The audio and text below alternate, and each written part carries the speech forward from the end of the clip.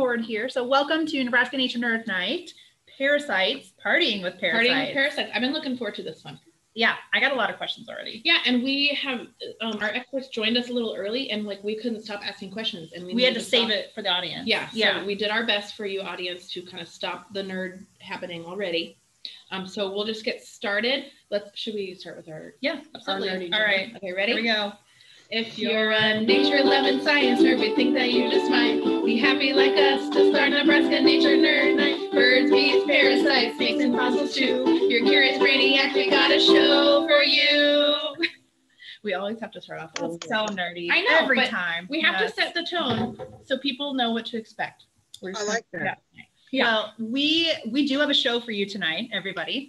We're going to talk about parasites tonight. And specifically, we have a couple of awesome guests who we'll introduce here in a second, joining us from Lincoln today. When we were kind of figuring out topics here, we kept asking, who's the parasite person? Who's the parasite person? And we asked maybe, 5 or 6 people? And everyone said, Dr. Scott Gardner. Everyone said this was the guy to talk about parasites. So that's what we're going to be talking about tonight, and we'll introduce our guest here in a second. I do have a couple of things that I want to show all of you, just some kind of housekeeping details here, and then we will get started. Whoops. I'm going to share my screen here really quick with everybody. The same thing. Yes. All right. So if you've been to a Nebraska Nature Nerd Night before, thank you for coming back. If this is your first time, welcome. Thanks for joining us. So this is a monthly kind of a segment thing that we are doing. It's always going to be virtual for now, although there are maybe some plans at going in person here sometime soon. Who knows? So tonight, like I said, we're going to be partying with parasites. We're going to be diving into UNL's Parasitology lab. And just so that everybody knows, we love it if you ask questions. We'll get to them as soon as we can, and we do have our lightning round that we'll talk about here at the end. If you do have questions though and you put them in the chat function, great. Just please be kind to everyone and keep your questions and your comments kind of topically relevant to what we're talking about tonight. Otherwise we might have to remove you, but I'm sure that we will not have a problem. Everyone's excited to talk about parasites tonight. And just so that everybody knows, like I said, we're going to be doing this for a while here, so all the way until November. So we got some really cool topics coming up. Like I said, tonight's parasites. We got some fossils. We have talking about mustelids coming up here. We have some stories from the field, venomous snakes for Reptile Month in October. So lots of cool things that we're going to talk about. Lots of nerdy things that we're going to be talking about. Nature nerdy, in fact. All right. And just so that everybody knows, this is kind of a more of a science cafe feel. So it'd be really informal. We're going to be doing some jokes every once in a while. We have some good jokes. We apologize for that. Yeah.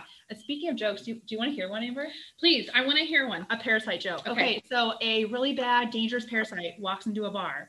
Bartender says, "Hey, we don't serve your kind here." Parasite says, "Well, you're not being a very good host." So please laugh. I hope you laugh. It's a horrible joke. It's a dad joke. Yeah. It's what it is. Yes.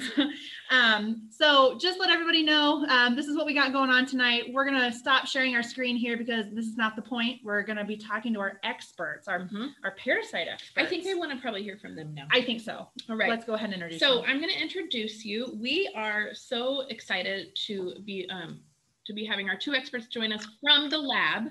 They kind of are dressed like they look like they're joining us from the field, which is great, but they're from the lab, the Parasitology lab. And so tonight we have Dr. Scott Gardner.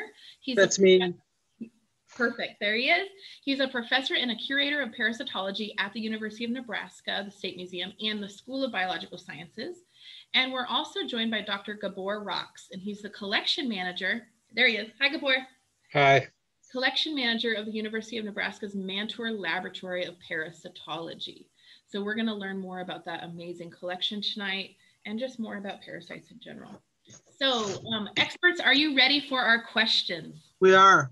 Yes. Awesome. Very good. Okay. Do we want to make this like full screen when we record? Do that. All right. So my first question, it's kind of a fun one, but I just want to know from you. I want to hear from you both. You know, we're all nerds here tonight. I'm hoping at least.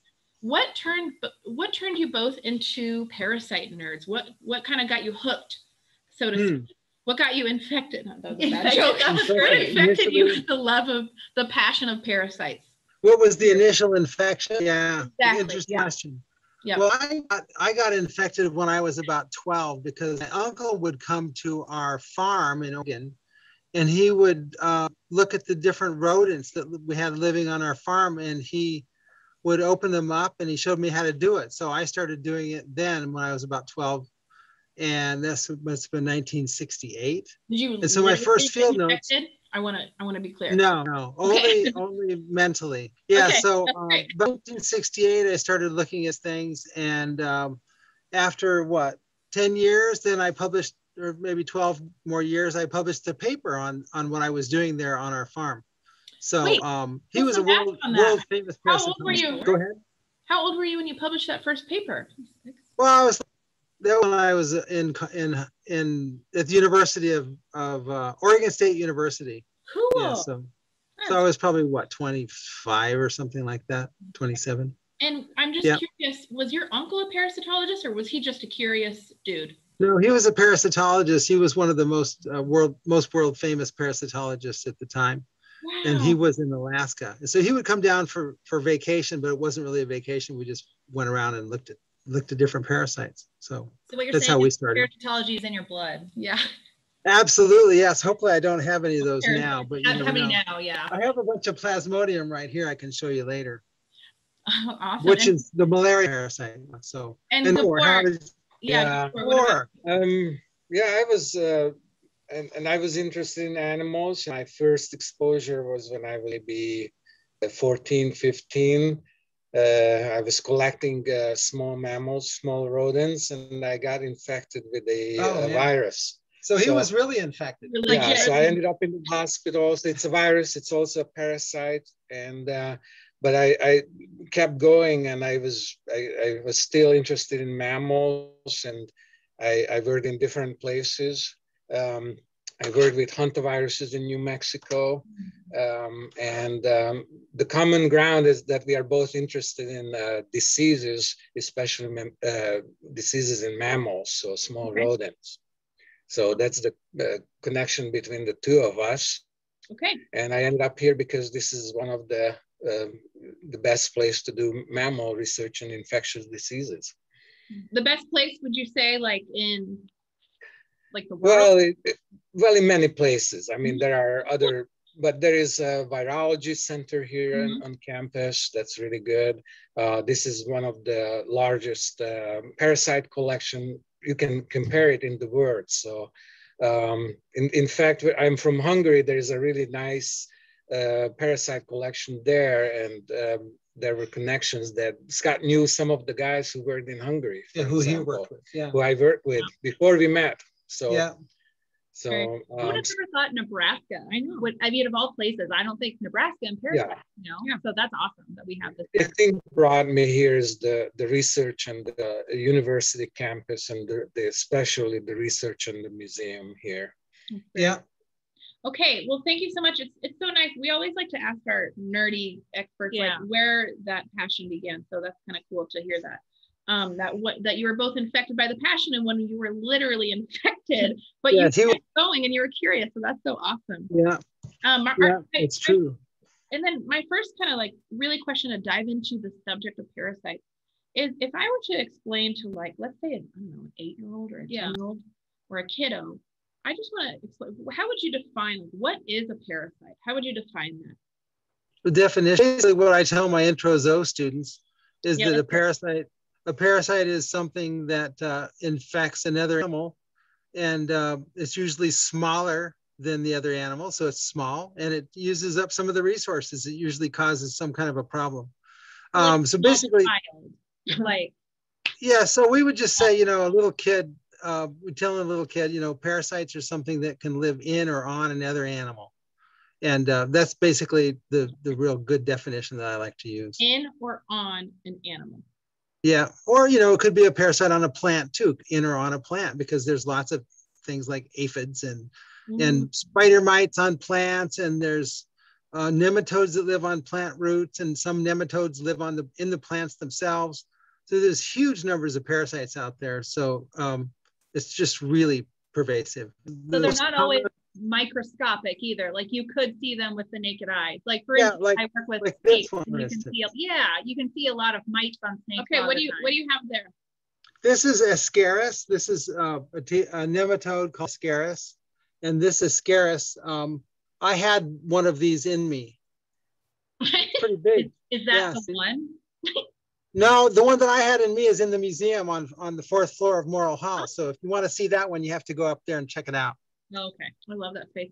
Yeah. I have to ask, did when you had it in you, was this something that happened incidentally, or was this like a dare in the parasitology field that y'all just? Oh, no, I wouldn't want one of these. The life cycle of this one goes, if you get an egg in you, it goes into your stomach, then it hatches and it penetrates your blood system. Then it goes through your blood and goes to your heart. Then it busts out of your heart and goes through your pulmonary vein into the pulmonary. I'm sorry, it goes to the pulmonary vein into the lungs, and then it breaks out of the lungs and crawls up your trachea, and then you swallow it down again. Then it grows that big. So you don't want to go in and eating people's poop who have this. Where did you? How did you get it? I got it in Bolivia. I was in Bolivia, and so the food washing is not so good down there. So I probably got it in a restaurant on a salad or something. Okay. Who knows? But I came back up here and I looked in I did a fecal sample and looked. I said, "There's an egg." Usually I see eggs in samples from other animals, not just me. So I said, "No, that's from me." So I took it to my doctor and he said, "No, we don't have those here." I said, "Well, here's the slide." He looked at it, he said, "Well, I guess we do." So he gave me one pill, and the next morning I stirred around the toilet with a chopstick and pulled out a nematode, and that's the one that's in the museum up in the lab, up in the State Museum. Thank God you're a parasitologist. Just looks, yeah, it was like I had a baby. It was great. Okay. That's gonna set the tone for that. Is. I'm really welcome to Nature Nerd Night, everybody. Yeah. So it wasn't painful at all, though. So I can't really say about having a baby, but it was kind of like, So we kind of have heard about like what parasites are. We've had some great stories about people getting parasites. Yeah, that's one. Why would we study them? Like, why? Oh, geez. The reason we study them is because they're parasites are the most common form of life on Earth. Every species has 2 or 3 parasites, host specific. So we have more species of parasites than free living organisms, because all the free living organisms have parasites, 2 or 3 or 4 species, some even more. Is that how I don't know if I've ever heard that dichotomy. Could you organize all of life or animals of parasites and then free living organisms? Is that kind of the language? Yeah, that's how we interpret it up here. So the parasite, we interpret parasites as anything that lives in and on another animal. So we work on mostly animal parasites here. Okay. And so what I mean by animals, all the way from beetles. Yeah. These are nematodes that live in beetles. You can see them in there, right there. Nematodes that live in beetles, and these are bark beetles. And so people are studying these to see how we can control bark beetles, for instance. Yeah. Okay. So these are nematodes and bark beetles, and that's how many slides we have of the nematodes that live in beetles, just huge numbers of slides. And they're all on those kinds of things like that. Wow. Yeah, so they're really, parasitism is extremely, it's just everywhere. It's prevalent. And that that's a good transition to my next question, because we've heard this a lot. Like when we talk about parasites in the biology world, and you talk about it to the public, I hear people say, "Oh, they're disgusting, they're gross, or they're lazy, they're just kind of leeching off other organisms." Yeah. So that word, that anthropomorphizing of they're lazy, but in my mind, it's like, that's just another life strategy, right? Yeah. It's just work harder, not smarter, or smarter, not harder. Right. So can you talk about, and you just said I didn't realize that's the most common life form. Yeah, life form, because everything has viruses too. So can you comment on, like, can you talk about what that life strategy looks like, and maybe speak to that like thought of, oh, they're just lazy? Can you speak to like, well, actually it's working, or Yeah, some people kind of define parasitism as degenerate organisms that have gone from free living forms to something else, but most of them haven't. Most of them have evolved as a parasitic form, and they evolved in a phylogenetic sense. You know, you can look at a phylogenetic tree, and some of them track their hosts and hosts as they're evolving, and others jump from host to host a lot. So there's a lot of hosting going on, and there's a lot of co-evolving going on. So there's different kinds of parasitism. Some of them do a lot of staying with one group of hosts, like many kinds of parasites that live in fishes don't live in anything else except certain kinds of fishes, like deep sea fishes or shallow water fishes or whatever. But other things like certain kinds of lice that live on mammals, they only occur like on pocket gophers, for instance. There's a whole group of lice that only occurs on pocket gophers. They don't occur on anything else. And so, but then we find sometimes the parasites do switch into a different host group. So there's all kinds of different. Yeah, what different happens? That makes me think. I'm just going here because I'm getting super curious. Yeah. That makes me think. What happens when? Now I'm thinking about prehistoric parasites, and I'm thinking of like parasites of dinosaurs or prehistoric mammals. What happens when those groups of animals go extinct? Did those parasites go extinct, or did they switch hosts? Is there any knowledge? What has happened? There was probably a lot of extinction when the dinosaurs exited the world. But of course, all the dinosaurs didn't go extinct because we have birds, right? True. So birds are just simply flying dinosaurs. And so all the birds have huge diversity of parasites. One of the things that's so interesting so one of the things that's interesting is that the sharks and rays were around during the dinosaurs, and they never went extinct. And so if you look at the parasites of tapeworms, for instance, in sharks and rays, they're hugely diverse. There's hundreds and hundreds of species of different parasites in the different species of sharks and rays, because the sharks and rays never underwent an extinction.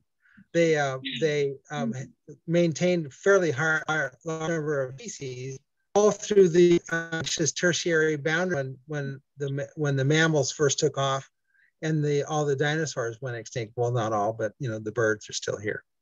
So yeah, it's massive. I mean, if you get into parasitism and think about parasites, it's basically, when I teach my intro zoo class, it's almost like intro parasitology, if you remember.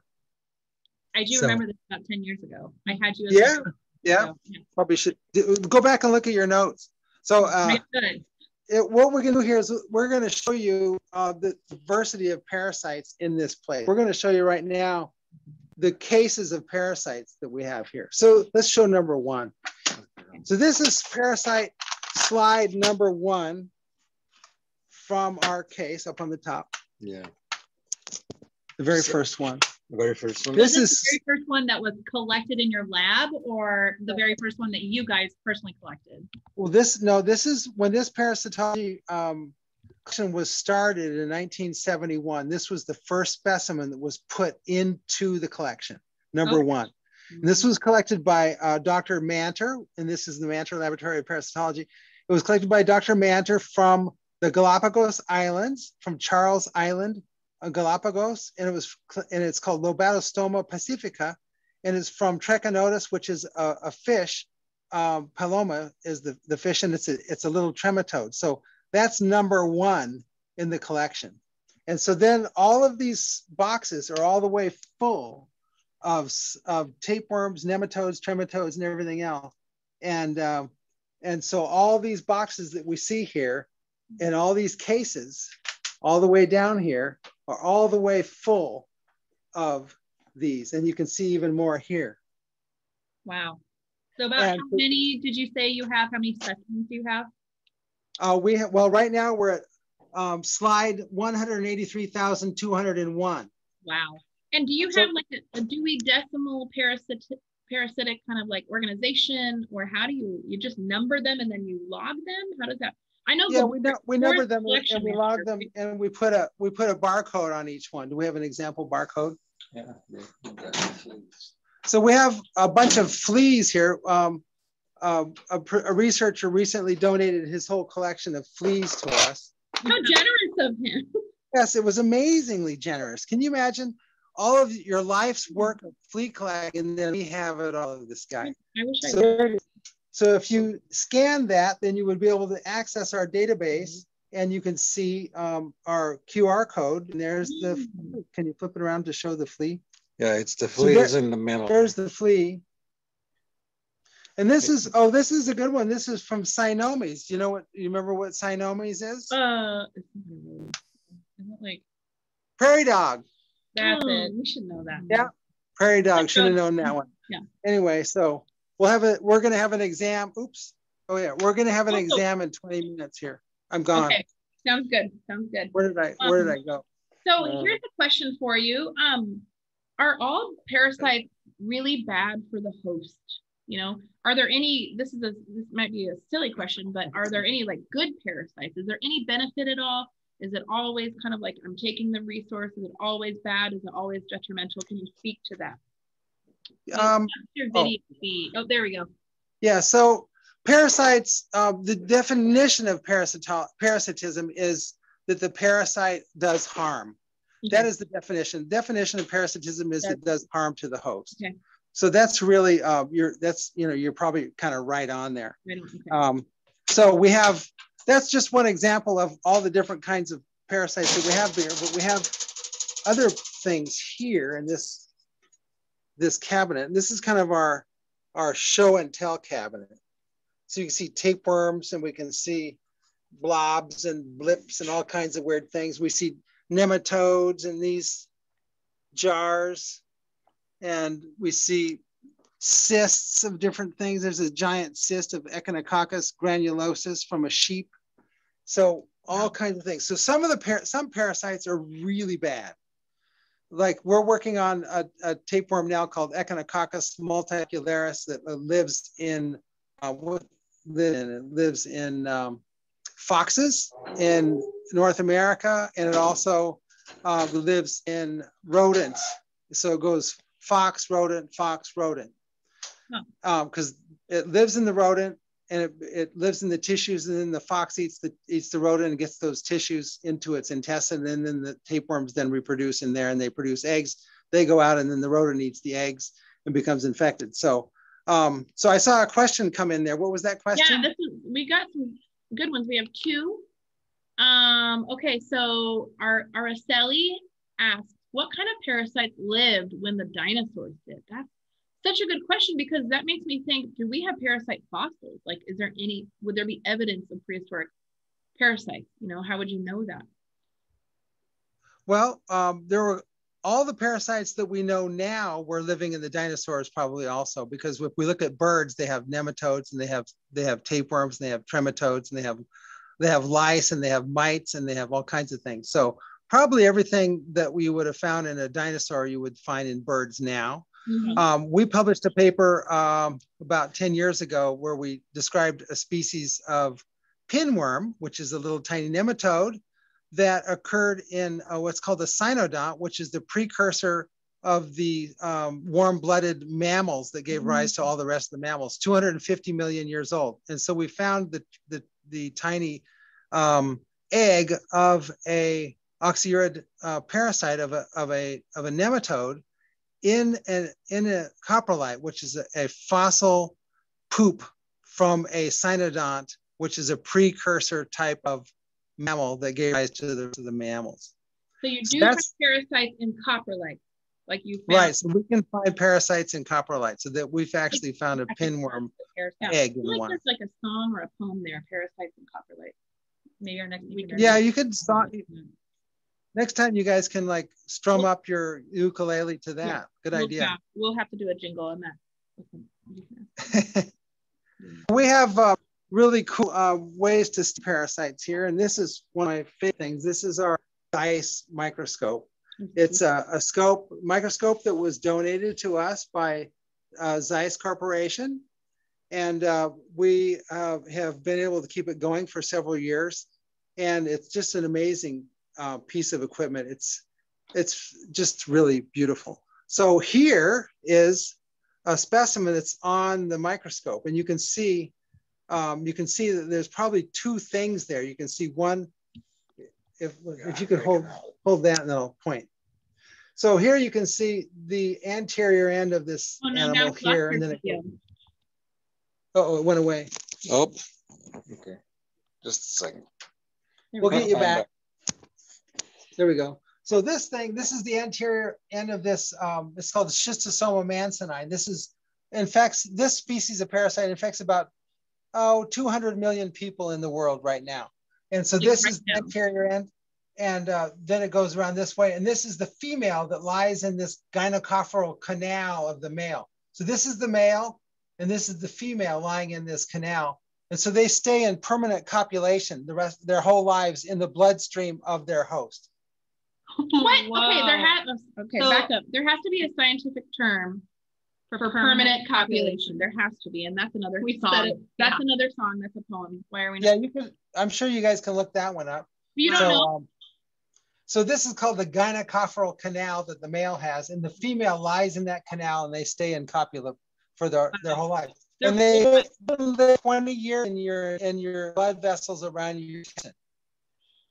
Ethan, you're laughing. I see this. Do you know the word for copulation? I don't know off the top of my head, but is there a word? There must be a good one for it, because I also think, like male anglerfish also are kind of in the same boat there. Okay, we need to find this out. Okay, that's so fascinating. Yeah. So talking about like these different animals that get parasites, like birds, reptiles, mammals, dinosaurs, everything.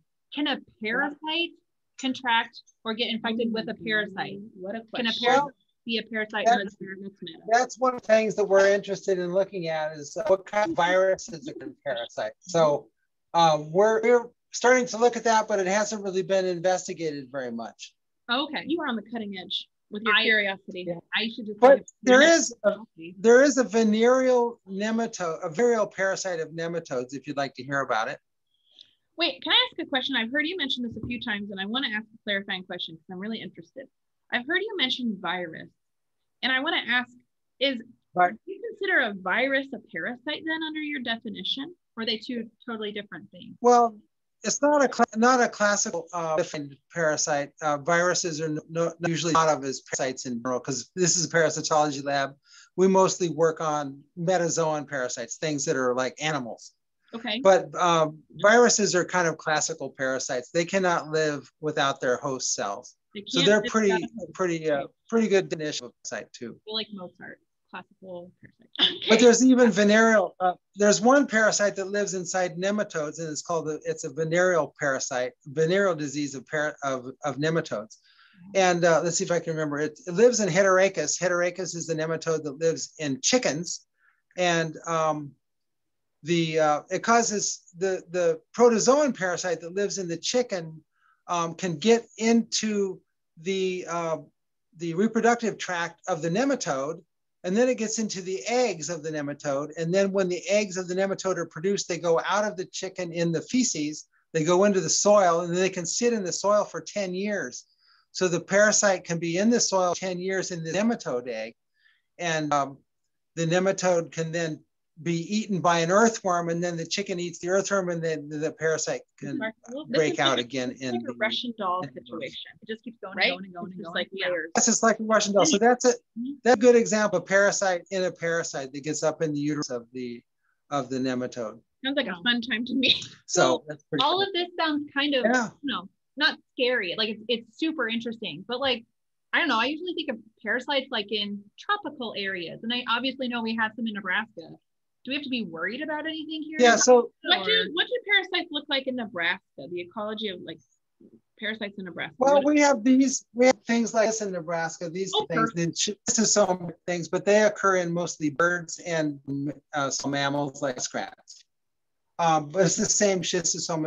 It's called Schistosomathium douthatai. But you probably have heard of swimmer's itch. Swimmer's ear, but not itch. No. Yeah, so if you swimmer's itch, that's bad, because what happens is swimmer's itch is caused by trematode larvae that have just exploded out of snails, and they're sitting in the water column waiting for a duck or other host to come by, and then a human comes by and they penetrate your skin, and every place that they penetrate, you get a real big pustule, and it's really itchy and it's really bad. So it's called swimmer's itch. And it's really common in the warmer lakes here in Nebraska. In Nebraska. And it's at the surface in Nebraska. Yeah. Okay. And so I've had several people call us. What's that? Is this a seasonal thing, or is it like anytime you could go in the lake, you could get this? Pretty much seasonal in the summer, because the snails, we could go into many long lectures of life cycles of parasites and snails and hosts, but basically the snails are the intermediate hosts, the ducks are the definitive host, the eggs come out in the water, the snail becomes infected, then they multiply in the snail, they bust out of the snail, they swim up to the surface of the water. A little kid goes swimming and his body's covered with pustules the next day. And then that can be a big problem. Okay. It's called swimmer's itch. And it's caused by trematode larvae. What do you do after that? Do you go to the doctor and they give you, like you said, one pill and it goes away? Or what do you do to get rid of it? No, these just go in the skin and then they die. That's why you get a big pustule in the skin, because it becomes all itchy and stuff.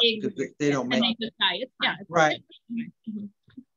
But sometimes if you're immunocompromised, you can have even problems because your immune system just doesn't work well. So for instance, have you noticed, okay, two questions are coming to mind like right away. As a parasitologist, I feel like you probably have a different worldview, of like if you go to a restaurant, if you go to a fish market, like if you go to different things. So like, do you have like, what would like, if have you ever seen those adorable Hallmark cards, like advice from a biologist or whatever? What would like a worldview or advice from a parasitologist be? Like, how should we live our lives? Not in fear, but what are things that you do that maybe you do differently because you're a parasitologist? I don't know if you ever, maybe. I wash my hands a lot. Okay, you wash your hands a lot, so that's your basic thing. Wash hands a lot. And then if I'm going to eat sushi, I look at it really carefully to see if there's nematodes in there wiggling around. Oh my God, I love sushi. Can you? Well, yeah, I love sushi. So can you? Yeah.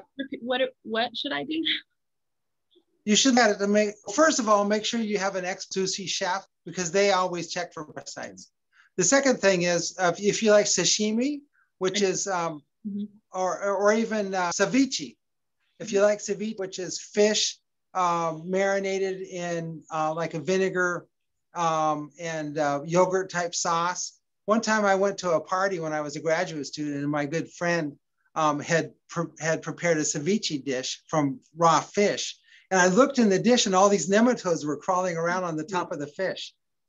And so I showed everybody at the party. And she didn't really like me very much. You're probably not the popular. The sunbird is people asking about sushi. I think it's in the US, it's mandatory to freeze the fish before they are making sushi. If you freeze the fish first, it kills the nematodes.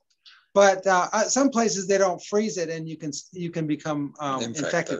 And it's really cool because the nematodes are called Terra nova or Pseudoterra nova or Anisakis, and they penetrate right in your stomach and stick in your stomach. And then to get rid of them, they go down your esophagus with a video camera and one of those little grab things with the video camera on it, and they pick off the nematodes, pull them off, and then pull them out and throw them away. It sounds like a fun time. So that's pretty cool. That's really common in Japan, that method of nematode removal. Because that's the difference. In Japan, they don't have to freeze it. Yeah. So let's show you a few more things that we have here. Yeah. Let's go back to the vial. We're going to show you where we keep the vials. Hopefully we are not dropping the connection. Okay. Man, we're getting some fantastic questions from the audience too.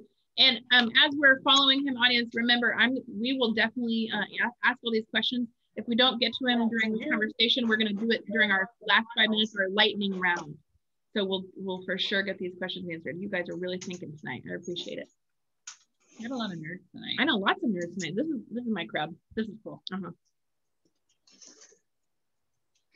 Because apparently my family doesn't really like me bringing up parasites over dinner. Yeah. I mean, I'd be okay with that. We could eat dinner. I know, we should, yeah. Just not spaghetti. Yeah, not spaghetti.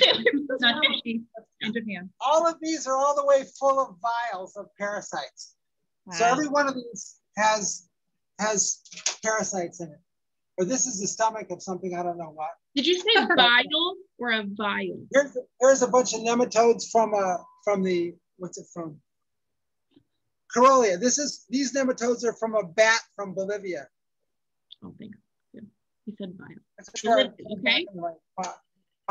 Those are filaria nematodes, and these are little pinworms these are worms from a small marsupial from Bolivia. Mm-hmm.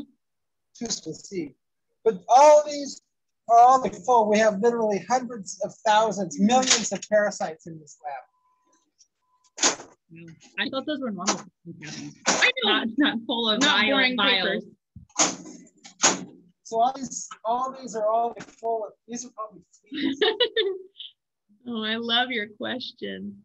Man, we're getting some good. So there's an example of QR code on our okay. on our specimen. So we scan that with our reader and it tells what it is. Wow. Oh, let's go to the field questions, because obviously you guys had to collect these, like scientists had to collect all these specimens. So we do have some questions about what that looks like. So I know that both you and Gabor have done some field research. You've been out there in the field. Tell us about like maybe a day in the field. First of all, like how do you collect a parasite? What's your steps? And second of all, maybe do you want to share like some, like like one of the craziest or coolest days you've had out in the field, or the most surprising thing you've seen, or where you've been? If you guys want to just. Oh my God.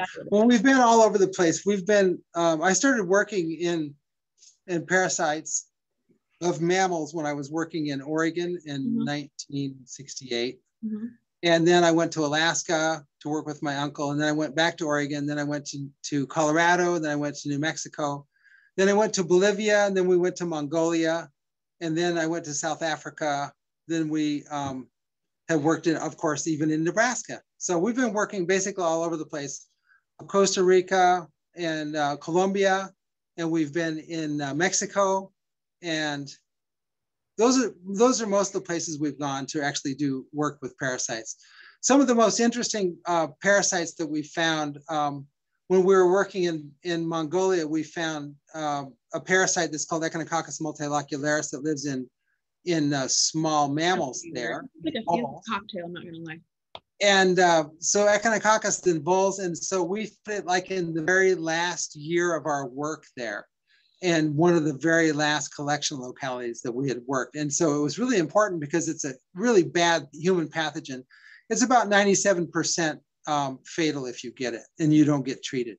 Yeah, but there's a 3% fine rate. Yeah. So anyway, we found that there. So we published a paper on it and we told the people there that they need to be careful. It's one that gets in foxes. That's the one that goes in wolves or foxes and voles, wolves and foxes and voles. It's the same species, or at least the same group of species that occur here in Nebraska. So we don't have any people becoming infected here in Nebraska, but in Mongolia, a lot of people are infected because they live in close association with their dogs. And a lot of people have dogs who live out in the countryside, and the dogs play with the kids, and the kids become infected when they're little. And by the time they're 30 years old, it's too late. They have a huge cyst in their liver. Oh, wow. So So when we're in the field, we go out in the field. We go with mammalogists or ornithologists or herpetologists or all of them. So just like parasites, you have to work like with a host. Like you have to work. Yes. Right. So we have to know all these different animals at the same time. So I work on mammal, published papers on new species of mammals and mammal systematics and mammal structures. So I work on mammals and parasites. Most people only work on one small group, but I do more. And so Gabor works on viruses and mammals. And so we have a lot of synergistic activities where we work with different mammalogists, different people who are mammalogists, different people who are ornithologists, and we do this work simultaneously in the field, and then we come back. So what we do is we go out and the ornithologists have collection permits, and they use shotguns and they collect birds. And then every single specimen is made into every specimen that's collected is made into a museum specimen, and every single specimen goes into a museum so it can be recorded where it was collected, when it was collected, who collected it, what kind of parasites were in it. The tissues also get saved, the heart, liver, kidney, and other and gastrointestinal tissues get saved in freezers, and those specimens are then used later. And so while that's happening, while the person's working on the mammals or birds, then the parasitologists are working on the parasites from the mammals or birds that are collected to find out what kind of parasites are there. So this is a really big project whenever we do this kind of work. Wow. It sounds like it takes a lot of coordination. Just like science, it's a coordination. And so our goal for all this is to study biodiversity and species exploration and species discovery. So our real goal is species discovery. Okay. So what we're doing here in this lab is discovering new species and describing them before they're gone, because they're going really fast. We're losing parasites, we're losing mammals, we're losing birds very, very quickly all across the earth at every single minute we wait. So that's your goal. That's what drives you both. That's what drives us to do our work, is to do species discovery. Species discovery. Yeah. What's like, and I like that you just said that, and I want to know, what's one thing that you want people to know? Like if you could have your grandstand and you could get people to be excited about it, what's one thing you really want people to know about parasites? And why should your everyday person, why should they care about parasites? Well, I work on parasites that are not always just pathogens. Work on things that are normal part of the fauna of the world, of the animal, the birds, the fishes that are out there. Mm-hmm. And so the thing to know about them is that everything has parasites. Every species of host, or every species of mammal, every species of fish, every species of bird has different kinds of parasites. And in order for us to really understand the mammals, birds, or fish, or amphibians, we have to know what's living in them and on them, because if we don't understand that, we don't really know what's happening with the ecology and with the life cycles of these animals themselves. Oh. I keep seeing some questions coming by on the bottom of my screen, but they come so fast I can't read them. I know. I think we're at a spot, like, we have so many good questions that I definitely do want to. We're going to start our lightning round now. Let's do it. So we've had fantastic. If you're familiar with our lightning round, or if you're not, basically what we're doing is just asking questions and getting really kind of fast answers, because we want to get through all of them. Sure. So, are you guys ready? We're ready. Gabor and I will work together. Okay. So can you tell us about, Sue Gardner, you're going to make me pronounce this in front of everyone. Spirochetes.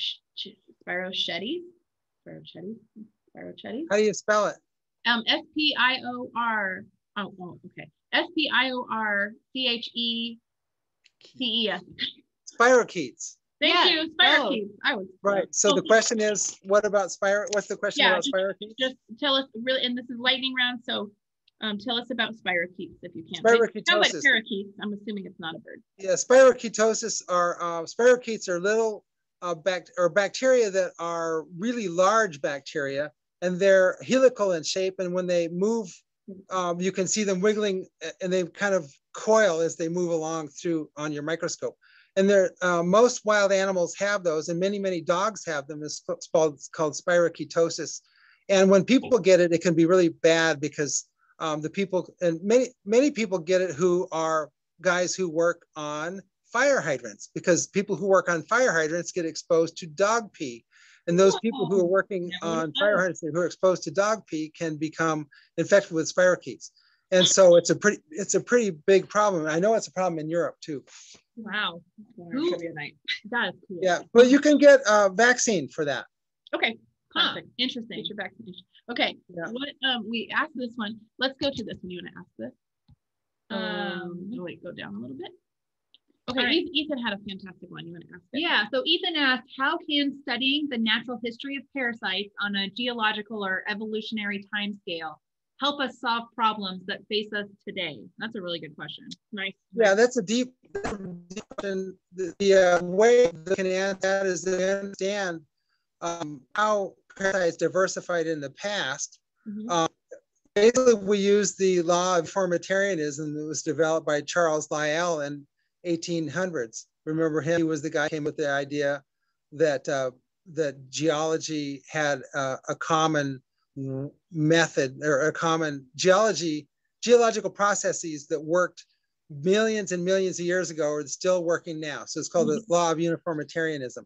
Basically, the law of uniformitarianism can apply all the way through into biology also, because if we look at phylogenetic relationships of parasites and hosts, we can see that the diversification happens mostly when parasites and hosts are stressed, when there's stress things happening, especially like when all of the glaciers moved south, there was a lot of host parasite switching.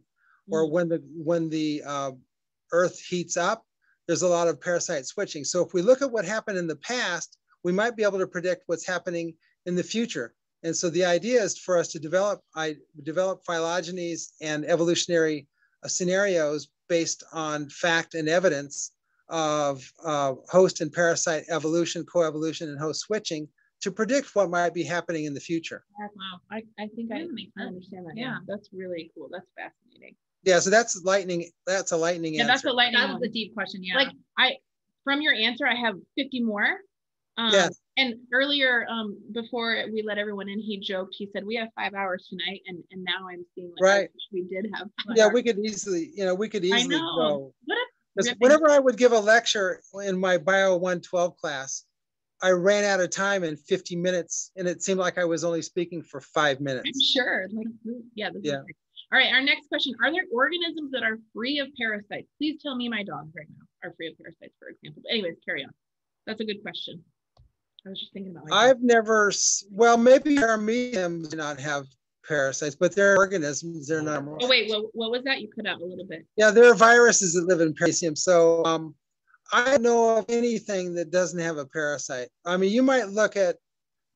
No, do you know of anything? Not a lot. Actually, that's really difficult in labs. So it's a big challenge that you have parasite-free lab mice. Yeah, you can't even get parasite-free lab mice because the pinworms and viruses are so easily transmittable.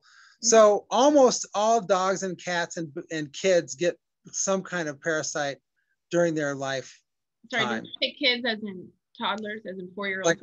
Like when we usually get pinworm when we're little. Or lice. Or lice. Lice are really common. We have a lot of lice up here from kids. Ticks are really common, of course. Ticks are parasites. And right now it's tick season. So whenever you go out walking around the woods, you have to come back and check for ticks. So really common. Really quick, on like a general person that you would meet off the street, if you would test them for parasites, on average, like how many parasites would they have at one point? She's asking her. I'm sorry. Do I have a parasite right now? I'm cutting in line. They're just wondering. We're pretty clean here in the United States. Most people who live in our normal clean enclaves of a home with a bathroom and a shower, usually we don't have too many. But people who are living out, like the people in living homeless people, homeless people have a really big problem with parasites. They have problems with lice. They have problems with other kinds of parasites now. So it's because they can't keep as clean, So that's one of the things that we need to do in the United States is solve this homeless problem as soon as we can, because it's going to be even worse as time goes on. People who, but there are some places like India has really high parasite rates because people are living in such close proximity, and many people can't be that clean. Places in Africa where people who can't be clean. Mexico has big problems with parasitism, especially places where they don't keep their meat really well monitored, and you can get tapeworms from eating raw meat, pig meat or cow meat. There's all kinds of things that you can do to decrease parasitism, but it takes a lot of money. It takes a lot of work by people and by dedicated people who work on making sure that they're inspecting meat facilities to make sure we have clean food. Yeah. Hey, remember when we went to Africa and you ate the goat eyeball? Do you think you had a parasite? I mean, sick. I did get sick, but I just when in Namibia, I ate the goat eyeball. Yeah. Okay. Yeah. I probably got Probably got something there. Right? Yeah. So they have Namibia has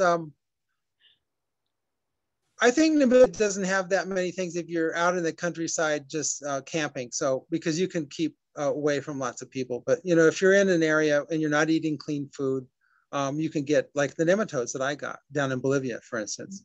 That's it's called Ascaris lumbricoides. It's very common. It's so common that nematode occurs in over 1 billion people right now. 1 billion? Wow. A billion, in 1 billion people, even more than a billion people right now in the world. We have really fantastic questions from I'm so sorry if I mispronounced it, the Jemimas family tonight. And I have to say, we haven't had a lot of kiddos join our Nebraska Nature Night. Not too many, no. But tonight we do, and we have some amazing questions. So I just want to do a shout out of staying curious, and I love it. So I'm going to ask, they have 2 questions really quick. 1, do clams have parasites? And 2, what kind of ticks can you find on an ostrich? These are fantastic. What kind of ticks do you find where? on an ostrich? And do clams have parasites? I don't know about ticks on ostriches. Ostriches are from Africa originally. So I mentioned that if you were to look at ostriches living in Africa, you might find a couple of species that occur on them. Ticks, yeah. Yeah, but I don't know much about ostrich ticks. Yeah. And actually, here in the United States, the experts. Way to go! You'll have to research research United that States. There are, depending on the location, the ticks are controlled by climate here in the United States. So as you go from the East Coast, there is the dock tick. And you move south, move from the south to the north. Move to the west and to the drier areas. There it's the deer tick. Yeah, dermacenter. And other ticks. So depending on where you are, and ticks are not really picky. They will get into reptiles. Yeah, so ticks have low host specificity, really. So it's true. Yeah. So what was the other question? Well, that makes me think what you just said, ticks and then climate. I was thinking about this, and we talk about climate change, and I want to know, is anything do you feel like as we look at the consequences of climate change, is anything going to change the range of parasites? For example, I just saw an article that Chagas disease from the parasite, what's that parasite, like trypanosomes or something? It's Trypanosoma cruzi. Yeah, so they found that in Nebraska recently, not to scare anyone. It's really interesting to me. So, do you see that, like, looking at the future, or kind of like what Ethan's question is, do you see like at the future, like ranges of parasites changing? Yeah, it's just normal how things normally behave when we have climate change and we have distributions of mammals and birds and other things moving north or south. The parasites are going to be changing also, because some of them have specific requirements. And I saw the little blurb came by from Sue Gardner, and it said hyaloma lives on ostriches. So she looked it up and gave us the answer. This is no relation to you, right? Gardner and Gardner? Yeah, she's my wife. Okay, I wondered.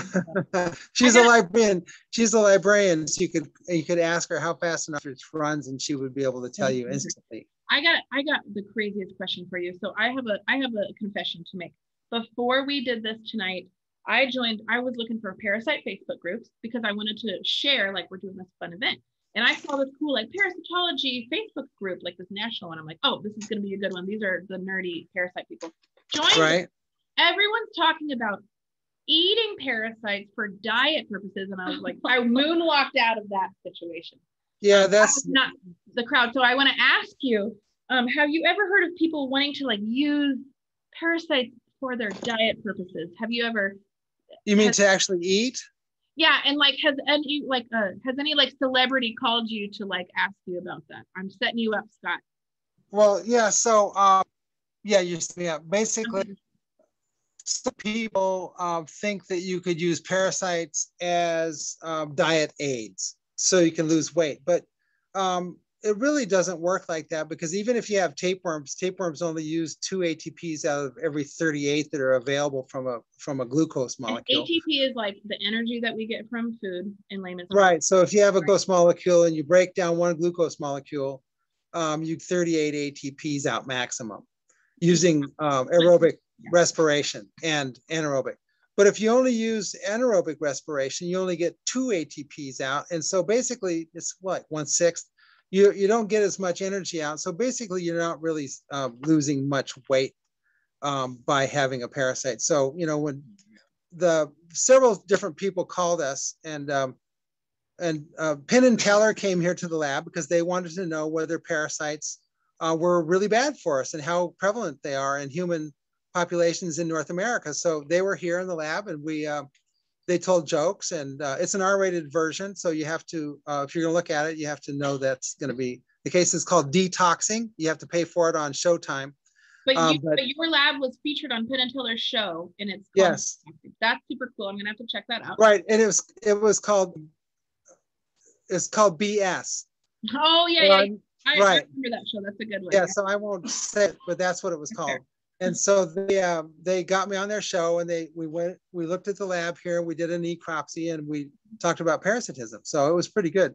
Tyra Banks also called, and I wasn't interested in, I didn't know who that was. The Tyra Banks.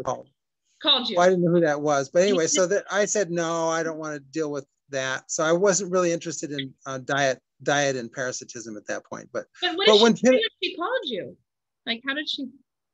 Well, her agent called. Oh well. Yeah. So he must be like the expert. Yeah. Like how lucky are we tonight? We get to talk to two experts. Right. So Ed and Teller were cool though. That's really fun. I like those guys. So I just note that that parasite, what they are using, that it can be, if it's not the right one. Oh yeah. It's a very similar one. It can be deadly. It can cause brain cysts and other cysts. So right. So it's a very risky idea. That's what I would say. That it's a very risky idea. Yeah, you don't want to. In fact, let me go get that poster. You know, I'm going to stick to kickboxing and running and like trying to eat a salad every once in a while. I'll probably just stick to that. Yes, Scott, yeah, I know where it is. So while he's kind of walking here, we're going to ask you kind of a wrap-up question. We always like to ask our experts, you know, what's their favorite bird or what's their favorite bee? And probably hard. Yeah. So I guess like, what's your favorite parasite, or do you have one because it's so interesting, or the life cycle is cool? What's Gabor? What's your favorite parasite in the world? That's a tough one. I think it's both as a researcher, there might be something that we would call that the favorite one. And Scott mentioned the Echinococcus. One is because it's a big problem. So it's what we call emerging infectious disease.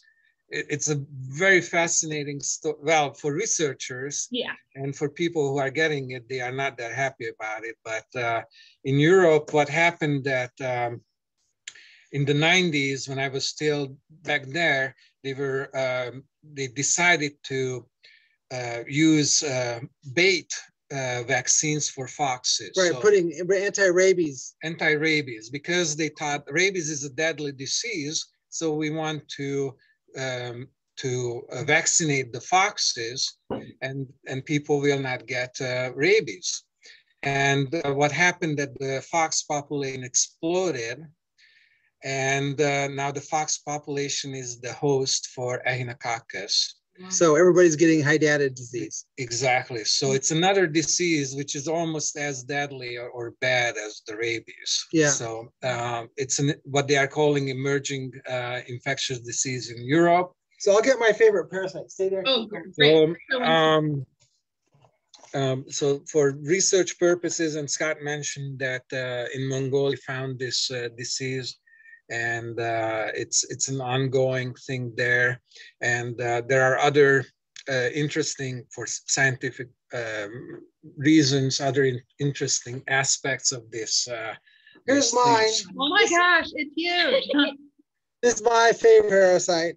So normally we have pet dogs, and he has a pet whatever this is. Right. This is Echinococcus multilocularis.